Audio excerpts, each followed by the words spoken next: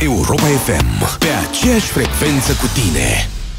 President Roberta Metsola, thank you very much for giving us this interview here in Bucharest.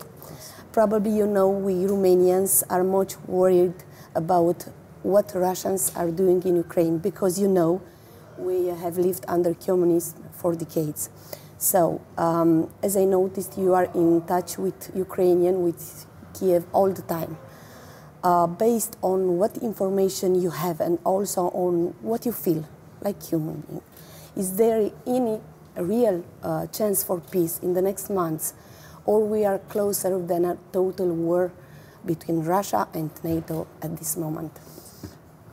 I would always hope for peace, especially in these days of Christmas, where Ukrainian families should be given the possibility, should have the possibility of what they enjoyed only last year, to spend the time with their families, to be able to have basic amenities like heating, light, clean water in their homes, but that is not the case.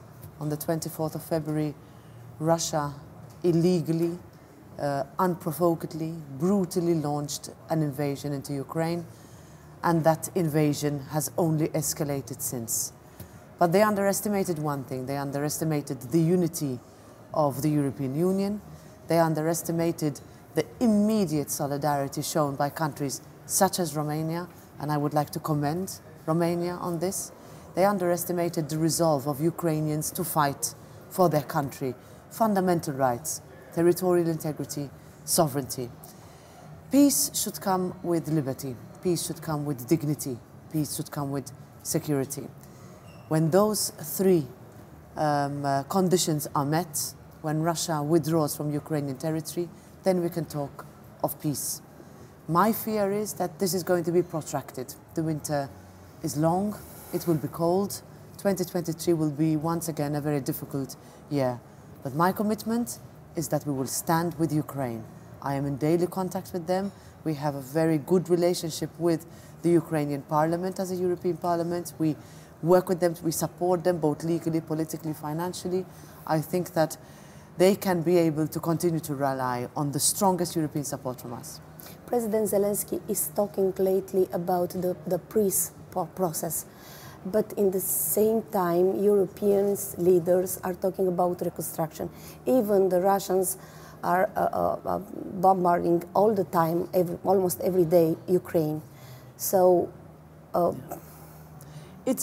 let's say it is a multifaceted process. First of all, Ukraine is on the track to become an EU member state, which means that there are milestones that I must again commend Ukraine for the success with which they are meeting those milestones.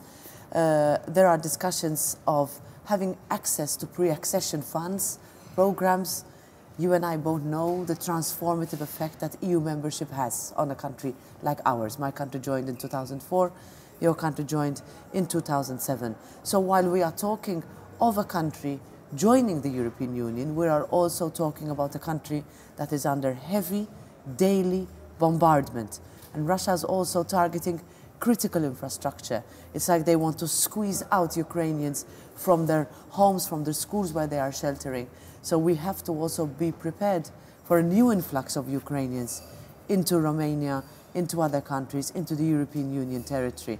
That's what we're also preparing for. So in a way, our response, besides direct financial assistance for Ukraine, military and logistical aid, collection of generators, military weapons, air defense systems, etc., where all the G7 partners, the EU, NATO allies are very much involved. We also have to talk about what happens to a country that needs to be kept going, costs up to 6 billion per month for Ukraine to be kept going, while at the same time, yes, reconstruction once the war is over.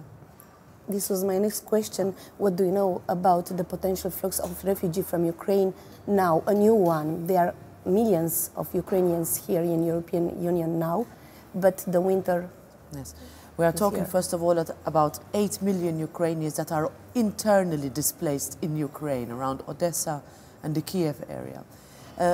Once the Russians continue to bombard specifically places where there are internally displaced people as well, then those people will have no choice but once again to move and to flock into the other European countries, but also, for example, Moldova. We saw the influx at the beginning of the war. Then we started to see Ukrainians going back. We started to see Ukrainians staying in the European Union, starting their second academic year, children starting their second academic year. I think they have integrated wonderfully. I met yesterday here a startup, young people who have looked for giving jobs to Ukrainians on a platform, and they've had a wonderful response. So I think we need to be prepared for once again our humanitarian solidarity to kick in and to show that we don't only open our heart but also our homes for Ukrainians. But there is financial assistance for that. So the European Union triggered a mechanism that I thought would never be triggered, which is when an influx of people comes into the European Union, member states get help. That has been triggered almost immediately since the invasion. It continues to apply, so assistance is there. We need to continue to carry the responsibility collectively also for this illegal invasion. And Romania received money from European Union absolutely for assisting Ukrainians. President Metsola, I would like to talk a little bit about Schengen. Yes. You noticed probably that Romanians are very disappointed. You said this. In your opinion, what should do the European institution and also Romania do to convince Austria to accept Romania and Bulgaria in Schengen next year? This has dominated, as you can imagine, my trip here, and with reason. The sense of frustration and disappointment is felt by everybody.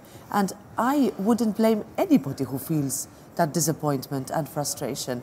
What should have been a giveaway, so to speak, something that nobody would doubt 11 years ago, is still on the table today. That disappointment has to turn into optimism that in 2023 there will be an agreement. This is not a gift for Romania. It benefits the whole of the European Union, from a security point of view, from a political point of view.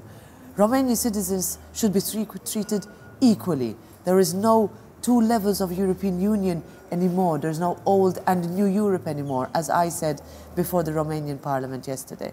From the European Parliament, you can expect continued, as has been from day one, full solidarity, but also full pressure on every country that continues to have questions or doubts. I would say, let's look at 2023 as the year in which Romania joins the Schengen area. So the response would be the continued pressure on Austria? The response could be the continued pressure on every single country that could have questions that need to be answered. And I say this also in the context of Bulgaria. So Romania and Bulgaria that should join the Schengen area in 2023. If there are questions, as they have been answered before, they will continue to be answered. But for me, there are no more questions to be asked, let me be clear.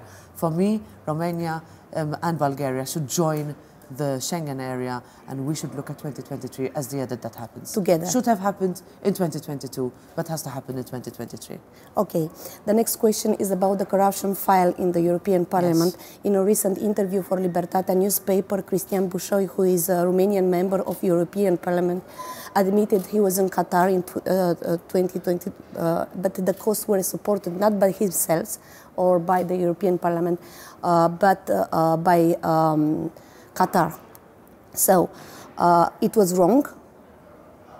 Are you asking me, or are you telling me? Yes, I'm telling you, and I'm asking you if it was okay or not that the costs were supported by Qatar and not by himself. So this is something that we are looking into, and this specific case has not reached me yet, but it is something that we are looking into because there have been too many, let's say, trips, whether declared or undeclared. There are so-called friendship groups in the European Parliament whereby members of Parliament have traditionally traveled to a country, and who knows what happened when they were there. So while I'm going to be very clear on everybody being presumed innocent, while the European Parliament will do everything in order to cooperate with the Belgian judicial and law enforcement, but also with law enforcement and judicial authorities in other countries, we will look into any gaps that exist and any irregularities to be looked into. So this is something that is a big situation. It is a very difficult one. we have tools and systems in place, but if they were abused or if they need to be tightened, then we will do precisely that in January. It was a shock for me to go through this. This is a parliament that has built trust as a co-legislator, as a serious institution, as one founded on democracy and the rule of law.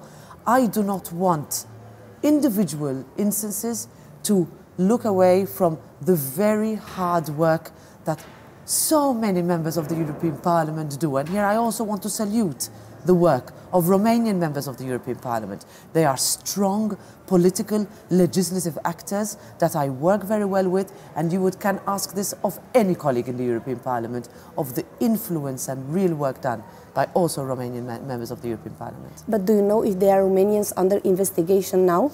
I cannot tell you that. It has not been brought to my attention. That's what I can say. Thank you very much for this interview. Europa FM, pe aceeași frecvență cu tine.